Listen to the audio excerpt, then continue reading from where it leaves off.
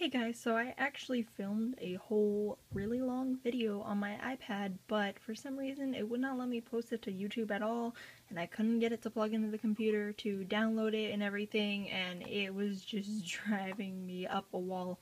So I'm just making this other really short video to show you guys something I've made recently that I'm actually really proud of. I made the pattern all by myself, and it's a really simple pattern, but it still took a little while to figure everything out.